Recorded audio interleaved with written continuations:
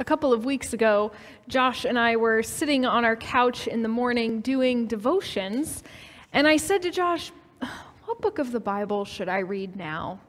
And he said, "Well, the Gospels really are the heart of the Bible, so you probably can't read those enough." And I said, "Sure enough," and I got to reading. Today, our scripture comes from the Gospels, specifically the Gospel of John. In this new year, we'll be going back to the Gospel of John time and time again throughout the year. Listen for the word of God as it speaks to us this morning from John chapter 1, verses 29 to 42. The next day, he saw Jesus coming toward him and declared, "Here is the Lamb of God who takes away the sin of the world. This is he of whom this is John the Baptist speaking, this is he of whom I said, after me comes a man who ranks ahead of me because he was before me. I myself did not know him, but I came baptizing with water for this reason, that he might be revealed to Israel." And John testified, "I saw the Spirit descending from heaven like a dove, and it remained on him. I myself did not know him, but the one who sent me to baptize with water said to me, 'He on whom you see the Spirit descend and remain is the one who baptizes with the Holy Spirit.' And I myself have seen and testified that this is the Son of God." The next day, John again was standing with two of his disciples, and as he watched Jesus walk by, he exclaimed, "Look, here is the Lamb of God." The two disciples heard him say this, and they followed Jesus. When Jesus turned and saw them following him, he said to them, "What are you looking for?" They said to him, "Rabbi," which means teacher, "where are you staying?" And Jesus said to them, "Come and see." They came and saw where he was staying, and they remained with him that day. It was about 4:00 in the afternoon. One of the two who heard John speak and followed him was Andrew, Simon Peter's brother. He first found his brother Simon and said to him, "We have found the Messiah," which means anointed. He brought Simon to Jesus, who looked at him and said, "You are Simon, son of John. You are to be called Cephas," which is translated Peter. This is the word of the Lord. Thanks be to God. Over the past several decades, the religious landscape of our country has significantly changed. A quick Google search about church attendance yields headlines like "Church membership down sharply in the past 2 decades," and "Church leaders and declining religious service attendance," and "Decline of Christianity continues at rapid pace." And it's true. Less and less Americans are attending church these days or making a commitment to join a church. Some theorize that as a country becomes more modernized, more intellectually sophisticated, then pre-modern superstitions like religion will naturally fall away. Some even say that this is for the best for a society, because religion has provoked wars and genocides. Unfortunately, the Christian record on this doesn't look that great. The Crusades, the Spanish Inquisition, the Salem witch trials, the Holocaust, all tragedies done not just at the hands of religion, but at the hands of Christianity. For those who think the world would be more peaceful without religion, the slow extinguishing of religious fire is a good thing.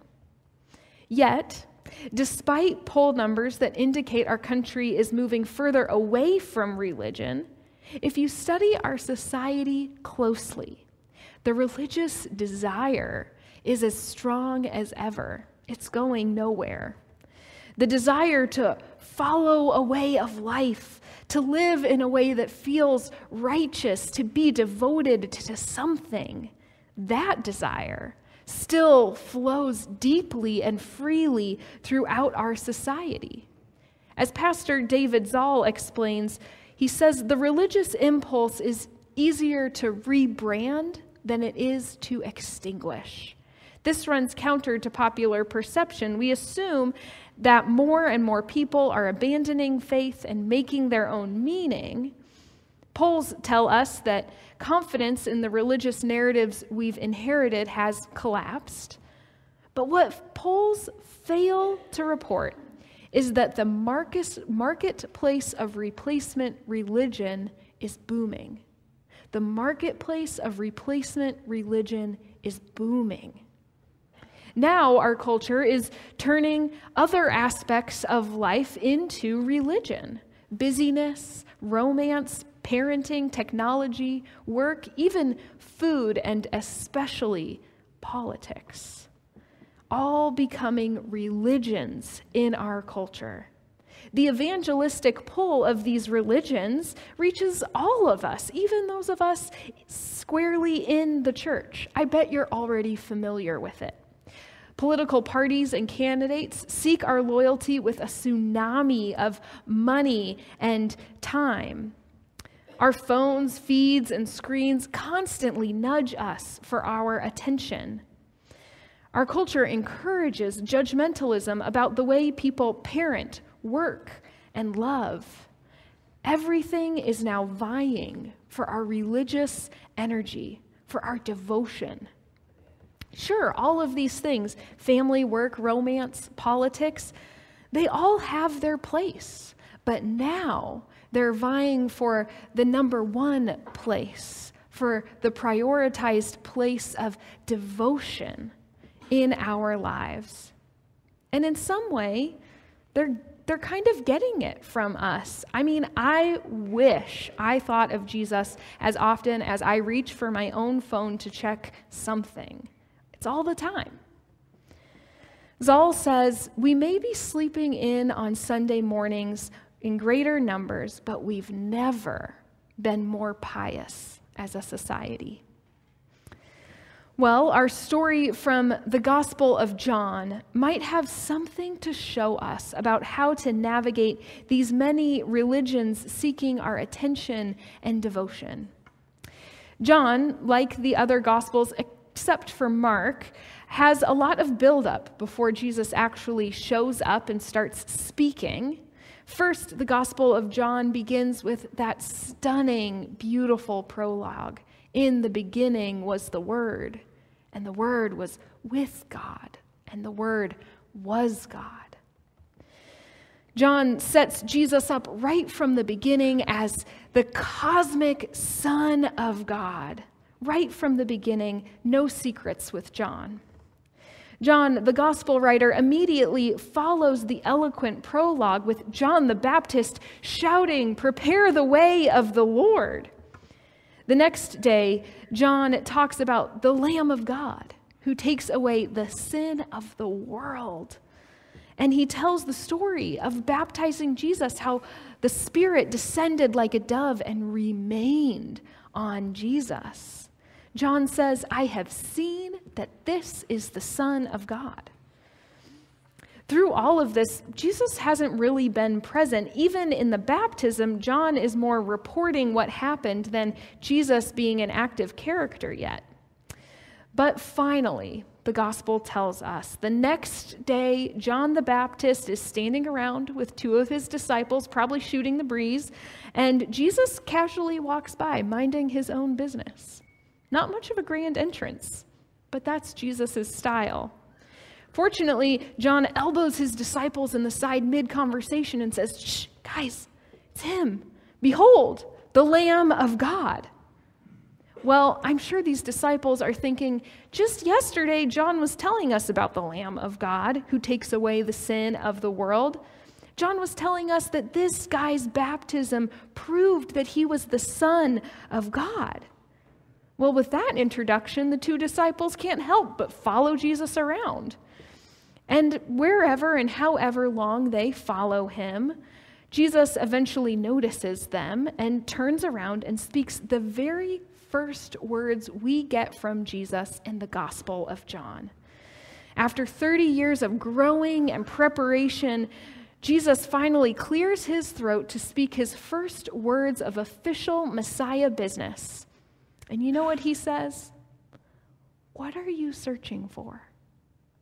Oh, of all the things for John to first record Jesus saying, it's a question that echoes through the pages of Scripture, reverberates through history, and we can hear it even in this room.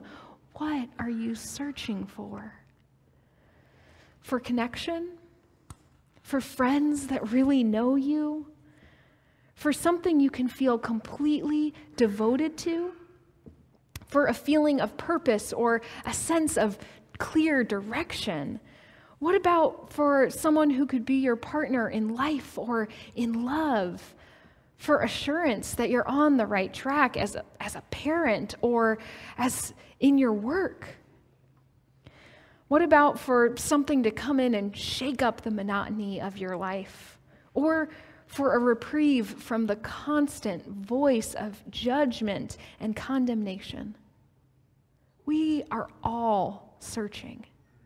People are searching everywhere for meaning, for connection, for purpose, for hope, for knowledge that we're good enough, searching for God.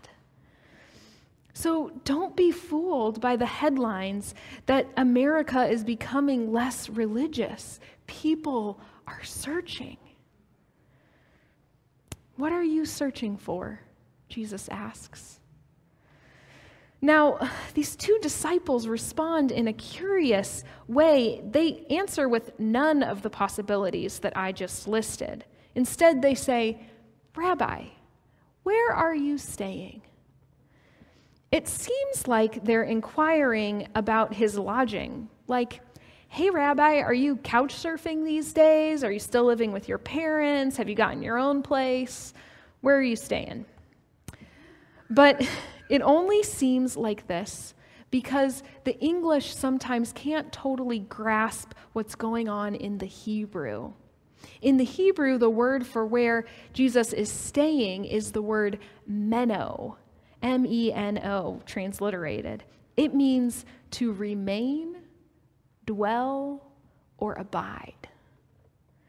To remain, dwell, or abide. This is one of John's favorite words to use in all of the gospel. He uses it so many times. When the Holy Spirit descends on Jesus and remains on him, it menos on him. Later, when Jesus says, I am the vine, you are the branches. If you abide in me, if you meno in me, then you will bear much fruit. So really what the disciples are asking Jesus is not where he's living, but Jesus, where do you belong? Where do you fit? To whom are you connected? Are you really God's son? And beneath all of that, they're really asking, can you possibly be the answer to all that we are seeking?